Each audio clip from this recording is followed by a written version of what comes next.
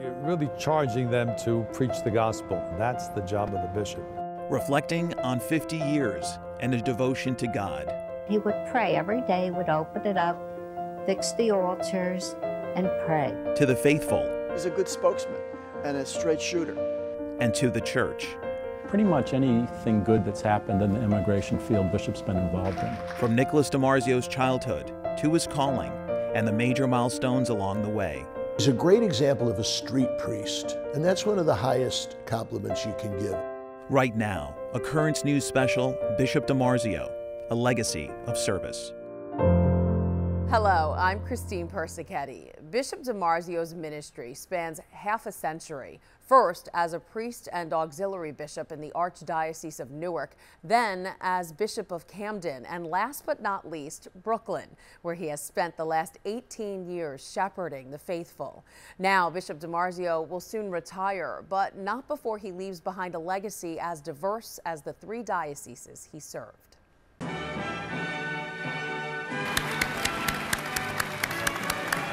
Joyous applause in 2003 as Bishop Nicholas DiMarzio is installed as the Diocese of Immigrants' newest leader.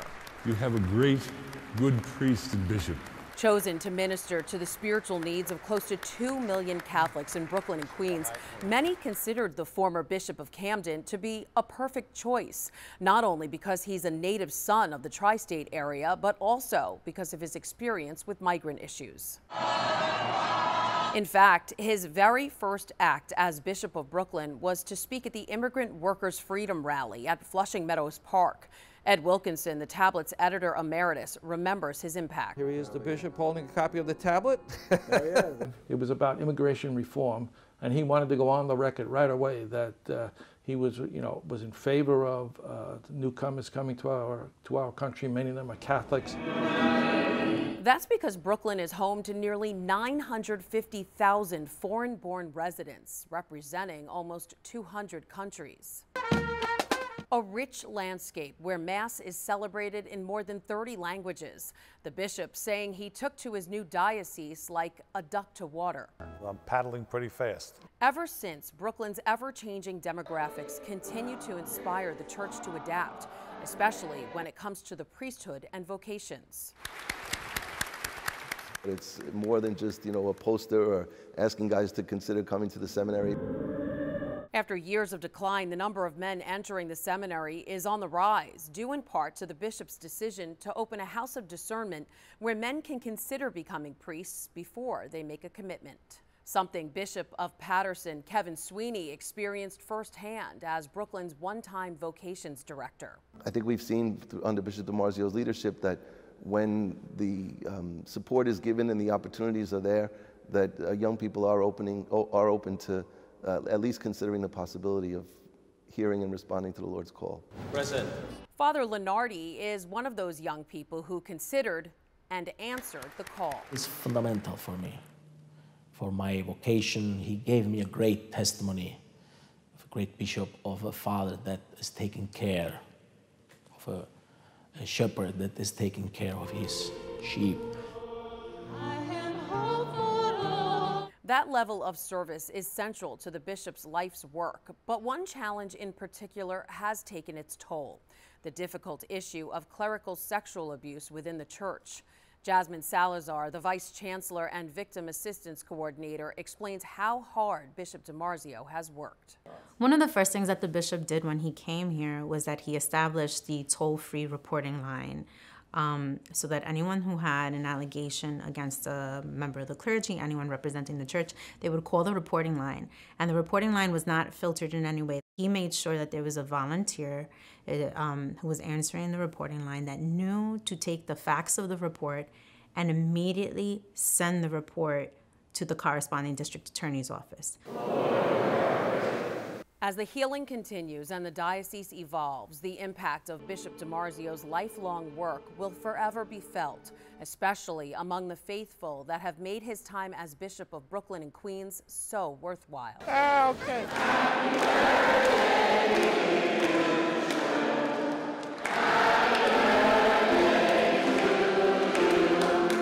Now Now, as Bishop DiMarzio prepares to pass the baton to his successor, his hopes for the Diocese of Immigrants continues to be one of a humble servant of God. Maybe to say that he was the people's bishop was a wonderful epithet, if I had to write one. So that would make me satisfied.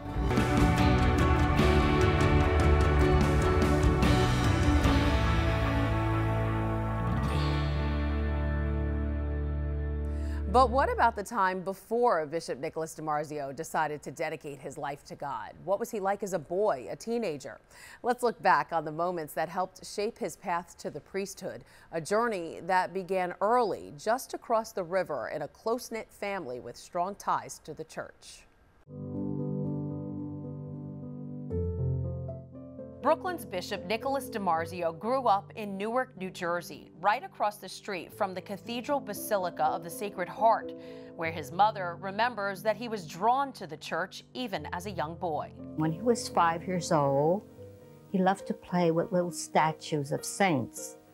So his grandmother emptied out a kitchen cupboard, and there was a shelf, and it was his altar, and he would put the little statues there. And he would pray every day. He would open it up, fix the altars, and pray. The oldest of 3 children, young Nicholas grew up in a modest home with his maternal grandparents, while his paternal grandparents lived close by. All of them immigrants from southern Italy who never forgot their deep Italian roots. One grandfather in particular made sure his grandson didn't forget either. He'd come home from work at night, he put me on his knee, and he taught me Italian, word at a time. For every word I said properly, I got 1 penny, put it in a jar, put it on the windowsill. The next night I had a test. Did I remember the word? If not, took the penny back. So it was a mercenary thing. We wanted to make sure that at least the first grandson spoke Italian. Just one of the many childhood memories that would inform the rest of his life, including one defining moment that helped steer him toward the priesthood, a pilgrimage to Lourdes when he was a Boy Scout. It was a life-changing experience, in the baths especially. I've been to Lourdes about 4 times since. I never will go back in the baths because that first experience was enough. Left to right, over the left. Easy. The pilgrimage to Lourdes would inspire a lifelong commitment to the Boy Scouts that continues to this day. Years later, when he entered the seminary, Father Mike Russo, an old neighborhood friend and fellow seminarian who still calls the bishop Nick, says his leadership skills were evident early on. I've known Nick DiMarzio since high school. He was always the leader of his class. He was elected to just about everything because he's a good spokesman and a straight shooter. And I think people respected him then as they respect him now. Nick DiMarzio became Father Nicholas DiMarzio in May of 1970, his ordination taking place at his beloved childhood parish. It was a great event. I do remember it in Sacred Heart Cathedral. I mean, most of my sacraments were in Sacred Heart Cathedral from confirmation on. I was ordained a deacon there and then eventually a priest and even a bishop eventually. So it's a special place for me. After his ordination, he was assigned to St. Nicholas Church in Jersey City, an ethnic parish that solidified his commitment to migrant rights. Several years later, he was sent to Washington to serve as the executive director of Migration and Refugee Services for the U.S. Catholic Conference. A learning experience that would eventually take him around the world and to the doorstep of some of the world's most controversial leaders. He had face-to-face conversations with Fidel Castro about the issue of the refugees from Cuba. Monsignor Alfred Lapinto has known Bishop DiMarzio since his days in Washington and remembers that extraordinary encounter.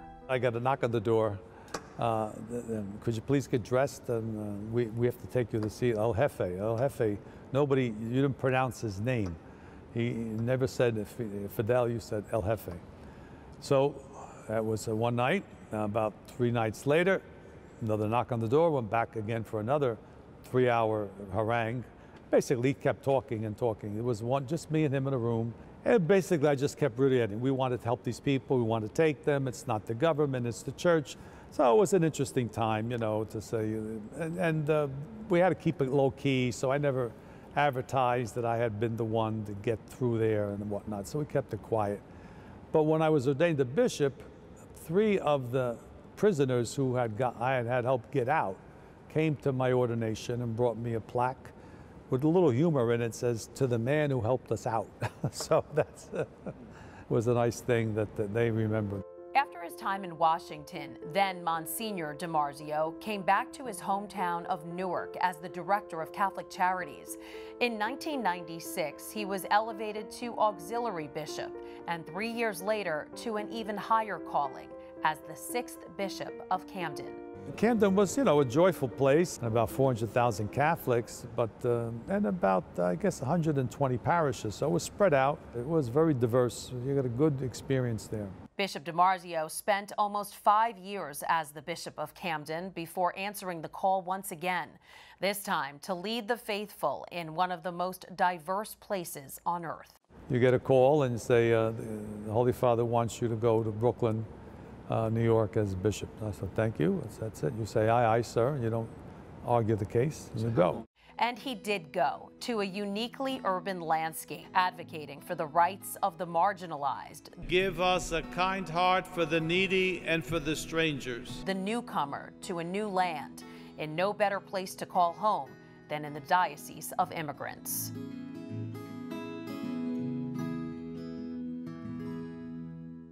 When we come back, a friend, a brother, and a real mentor. That's how Cardinal Timothy Dolan describes Bishop DiMarzio in an exclusive interview. But first, Brooklyn's Vicar General, Bishop Raymond Chiappetto, reflects on Bishop DiMarzio's enduring legacy. Bishop DiMarzio was the right person at the right time. The biggest contribution that he has made to the diocese is that he was not afraid to tackle the problems that existed. He doesn't shrink away from tough problems. He tries his very best to solve those problems, and he usually comes up with the right answer.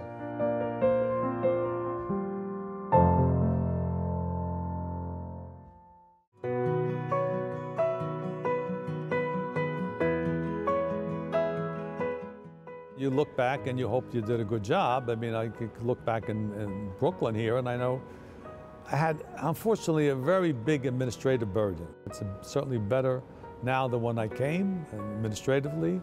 Hopefully, spiritually, it is too. We try to do a lot of spiritual programs. So I think I can say, I think I did a good job.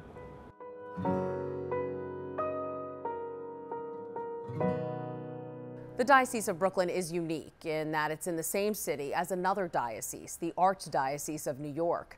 Bishop DiMarzio has worked closely with Cardinal Timothy Dolan.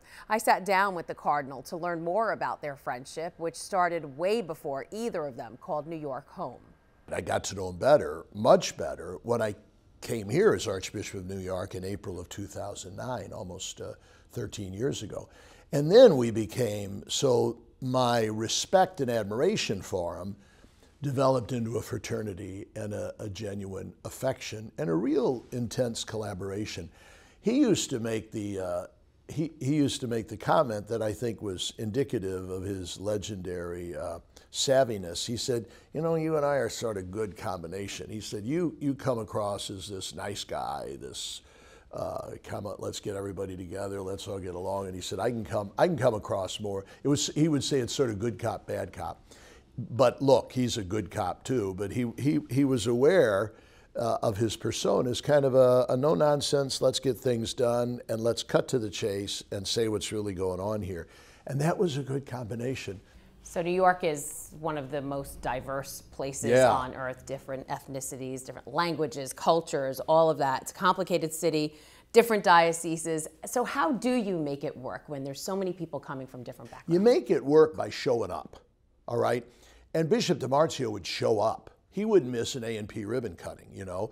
When he was invited, he'd be there. It's a great example of a street priest, and that's one of the highest compliments you can give another priest. Jesus was a street priest. He walked the streets. He went out to the people. He didn't sit there and wait for them to come to him. He went out. And Bishop DiMarzio would be that, literally a street priest. What do you think are some of Bishop DiMarzio's signature achievements? With all the challenges and crises that we've had, we need not underestimate the fact that Brooklyn is still going strong, okay? And he knows that a lot of what you might call the settled Catholic people are moving out. That's America. That's New York. You move on. But so there's been, because of that, he's had to merge some schools, he's had to merge from some parishes, but he's done it in a very fair, consultative way, and the Diocese of Brooklyn continues to flourish thanks to his leadership. He's been extraordinarily effective in strengthening and expanding Catholic charities, which is his forte, and he's done that very, very well. He's been very effective on the communications front, hasn't he?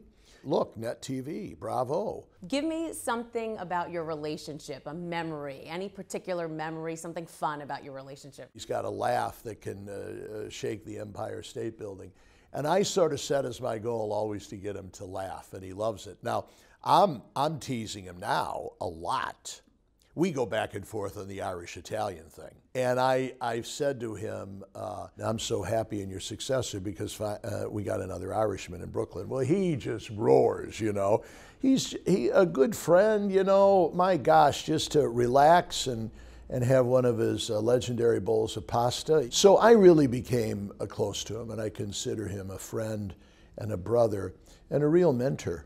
Cardinal Dolan says Bishop DiMarzio was well known even before he was a bishop. The Cardinal told me when he worked at the Vatican Embassy in Washington, D.C., and a question would come up about how best to care for immigrants or refugees, everyone would say, call DiMarzio.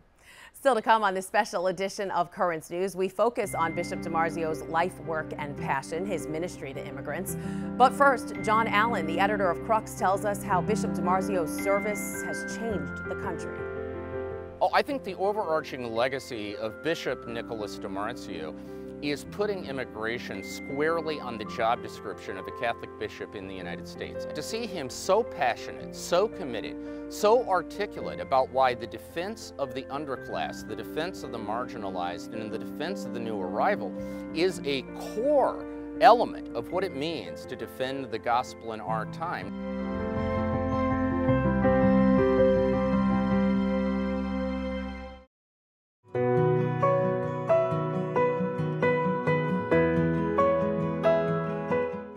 I was in Washington for 6 years. It was exciting, really, to get to Washington, to learn the situation, giving testimony before Congress and sometimes the Senate. We worked together and we got something done. And that's what's lacking today in Washington.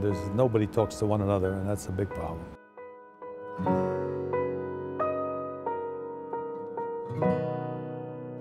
Bishop DiMarzio's focus on immigrants helped to define his early years in Washington and his time as the Bishop of Brooklyn. But the thorny issues of reform are just as challenging today as they were the day he set foot in Brooklyn, which is known as the Diocese of Immigrants. Desperate migrants, angry protests, heated rhetoric. Go home! As the debate over immigration continues. But separating fact from fiction is a daunting task. Defend hate! Something Bishop DiMarzio knows all too well. I've been working with immigrants my whole priesthood for 50 years now, and a lot of the myths that we have that people believe are not really true, and that's where we have a bad policy because it's based on false information. Those policies have both sides of the aisle debating immigration reform as surges at the southern border continue to vex the new administration. What we're doing now is attempting to rebuild. Bishop DiMarzio began his life in the church working with immigrants in an ethnic parish that his mother remembers spoke to his own Italian roots. His first parish that he was sent to, there were quite a few immigrants coming from Italy, and he said Mass for them in Italian, and he started helping them with their citizenship papers, teaching them the English language, and helping them with various things that they needed to be helped. After earning advanced degrees in social work and philosophy, he used his expertise to work with lawmakers on migrant reform. We are opposed to illegal immigration. We've on the record clearly many times in that area. testifying before Congress, consulting on migrant reform, even brokering the release of political prisoners from Cuban jails in face-to-face conversations with Fidel Castro. By 1996, then Monsignor DiMarzio was back in New Jersey, where he was elevated to auxiliary bishop and then to Bishop of Camden, all the while taking on more responsibilities in defense of migrants, participating on pontifical councils, chairing several organizations, and helping to establish the Catholic Legal Immigration Network, or CLINIC. Pretty much anything good that's happened in the immigration field, Bishop's been involved in. Donald Kerwin has been tackling immigration issues with the bishop for decades. So when he was named the new Bishop of Brooklyn, he thought it was a perfect fit, and for more than just his professional experience. He's so committed to these issues. He grew up in a house with his immigrant grandparents from Italy who didn't speak English. He came up from an Italian community, and he's always been personally very, very committed to these issues. So to know where your grandparents come from, to be able to interact with them, gave me the feeling of what immigration was like for them and how the same problems that they faced are faced by new immigrants today. And today, that tradition continues with a culturally diverse patchwork of 26 ethnic ministries, half of whom are immigrants. Brooklyn's strong immigrant ministry is now spearheaded by Catholic Charities of Brooklyn and Queens, where Monsignor Alfred Lopinto deals with the challenges facing the diocese's ever-changing demographics. Brooklyn and Queens, back then and even more so through his time here, has been a community's in constant change. There has been kind of an experimental situation in this little laboratory they call Brooklyn and Queens. A big experiment for sure, where the effects of Bishop DiMarzio's lifelong work can be felt by more than 3 million immigrants in that very special place forever known as the Diocese of Immigrants.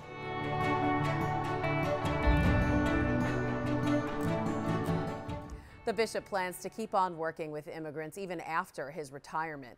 On a final note, on behalf of all of us at Currents News, we'd like to thank Bishop DiMarzio for supporting Catholic journalism and allowing us to bring you the news from the Catholic perspective. I'm Christine Persichette. Hope to see you again next time.